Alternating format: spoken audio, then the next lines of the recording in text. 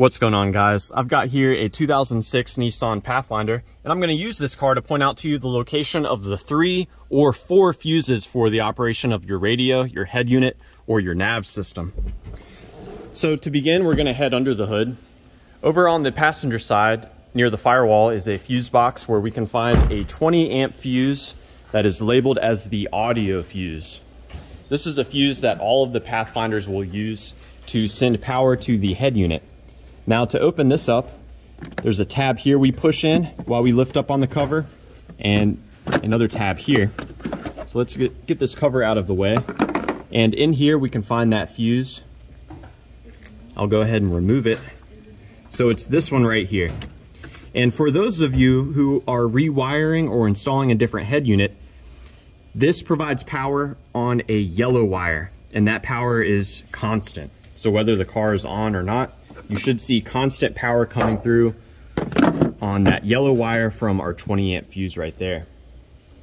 Now let's move inside the car. That's where we can find the additional fuses.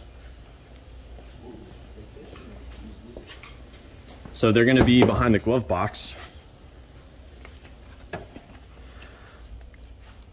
So we open the glove box here, and then there's a cover here that we pull out. And I've noticed, because of the angle of the fuse panel and the glove box, it can be difficult to get some pliers in here. But fortunately for us, Nissan has provided us with some fuse pullers that we can use, and these actually work quite well. Now, this 15 amp fuse does not provide power to the head unit, but it does provide power to the amplifier. So a common symptom of a failed amplifier is that the radio head unit will power on, but you won't hear any audio. Next, we've got a 10 amp fuse located right here.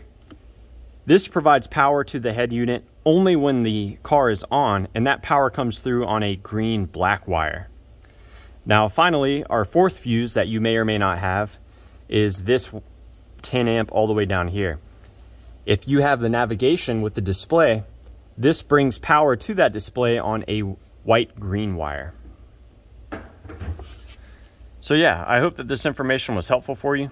One other thing I can mention, these fuses grouped up here at the top are spare fuses. So feel free to use those if you need to replace a blown fuse. I'll get this reinstalled.